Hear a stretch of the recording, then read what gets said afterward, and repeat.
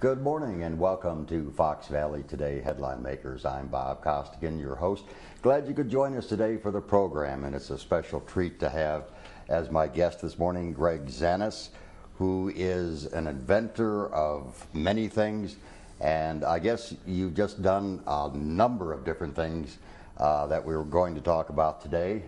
And the viewers that normally see the show will notice that things are a little different today because we've got some unusual, I shouldn't say maybe unusual, but different things today to talk about than I normally talk about. And as I said, Greg, welcome to the program. Glad you could join us. Well, thanks, Bob. It's exciting to be here. And I don't know if you remember, but I was here 9 years ago with Barb Nadeau about crosses. And for over a decade now, I've been placing crosses at any time anybody asks me to. I have a group that is called Crosses for Losses. We're a nationwide group. And then with that, April the 20th, 1999, I was called on to go to Columbine High School when 2 gunmen killed 13 other people. When we went down there, we felt it was very important to put up the 2 crosses to include the 2 gunmen because they had mothers and fathers too that did not want to see them go in that direction. And along, I brought today a painting of those 15 crosses that were on Rebel Hill, and also I brought along... Okay, let's see if we can get this up so that the camera can pick it up. Also, I brought along a Pulitzer Prize that a photographer won for that same incident, since she's showing that. Okay. Okay, and here's the painting of the crosses, Columbine crosses, and then you have the, what is it, you said Pulitzer? That's great. And now then, for people who aren't familiar, the Crosses for Losses, you put the crosses up at accident scenes where there's unfortunately been fatalities.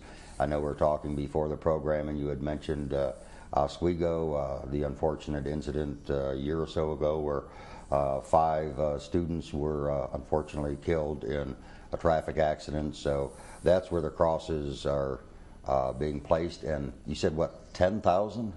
I put up over 10,000 in America and several in Canada and Mexico, and mailed some to different places around the world. But Bob, I started out putting up crosses for homicides, and I quickly realized that more than 50% of my crosses were for car crashes. Wow.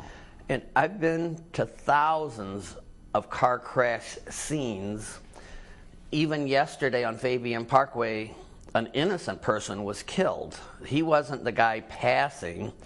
And that led me and my sons to build what we call a crash-proof car. So we've designed a 1-seater car that you can see. All these are the models that we made before we built the full-size car that will take on any kind of an impact. It's overbuilt. We have 12-inch by 5-inch steel I-beams that surround the wheels.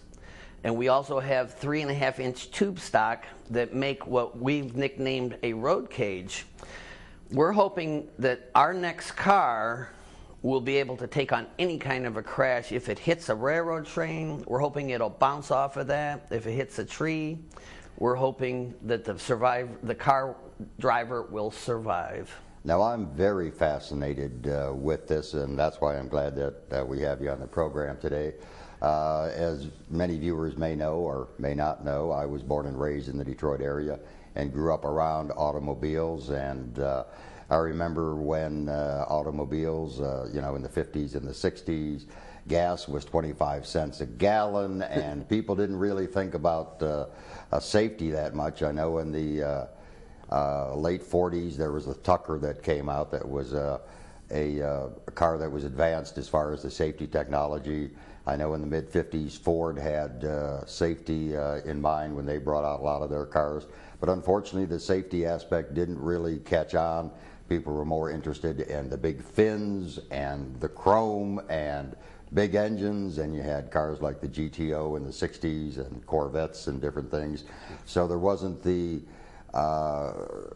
emphasis put on crash worthiness, nor was there on fuel economy and things like that until into the 70s. And now today, of course, with the price of gasoline being over $4 a gallon for regular, people are looking at ways to save on fuel and alternate energy as well as safety. And so it's great that you've got this.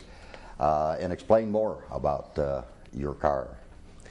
Well, a couple of years ago, I joined a club called Fox Valley Electric Auto Association. That's FVEAA.org would be their webpage. And their president, Ted Lowell, and this group have been meeting since the 70s when they started converting electric cars.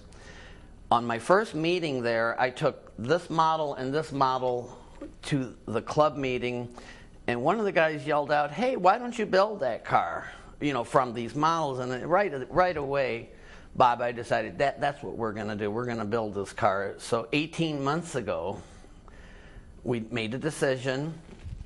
And the very first and only time I've ever spoken at that club meeting, I asked them that, you know, I'm new here and I'm here seeking knowledge that I cannot get in college. That's a song.